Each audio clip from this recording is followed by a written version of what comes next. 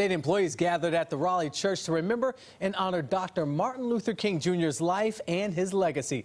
Those who gathered sang and enjoyed music. Governor Roy Cooper was one of the speakers. He talked about racism and injustice today and the importance of Dr. King's message even decades later. The wisdom of Dr. King, to me, is that he set the bar high. He challenges us even today. He knew we all fall short of the glory of God.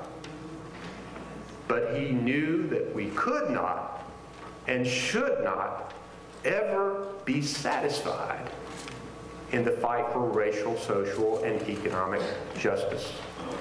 Martin Luther King Jr. Day is officially observed on Monday.